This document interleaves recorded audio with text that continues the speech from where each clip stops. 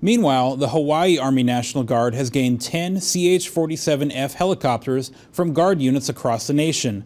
The copters arrived unassembled at Joint Base Pearl Harbor-Hickam recently. Tech Sergeant Andrew Jackson reports.